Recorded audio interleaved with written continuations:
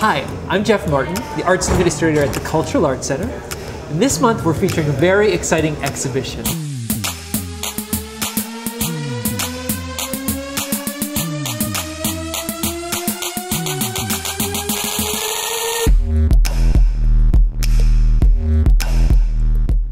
This month we're featuring works by Tyler Bohm.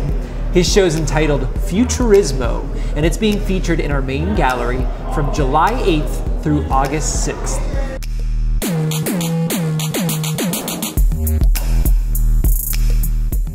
It's not just art that you look at and go away and forget about. This is something that stays with you. You can interact with it. A lot of his work has to do with the future and technology and how our lives are intermeshed with technology nowadays.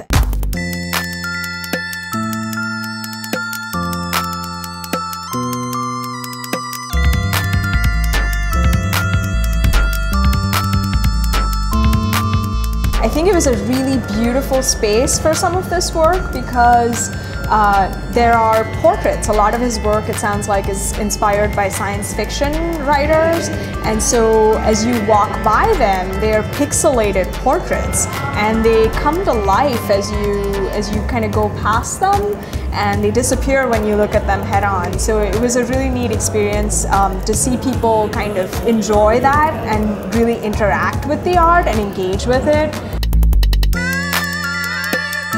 This is a really exciting and unique exhibition of work. For this show, Tyler takes cut plexiglass that he paints to create a really unique futurescape. You gotta be here at the gallery to check it out.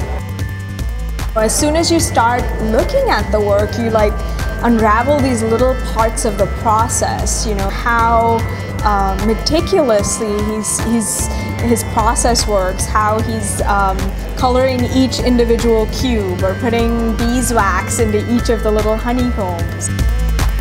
The colors are so vivid and attractive, they pull you in, and you know, it's something that would stay with you for a while. It makes you think.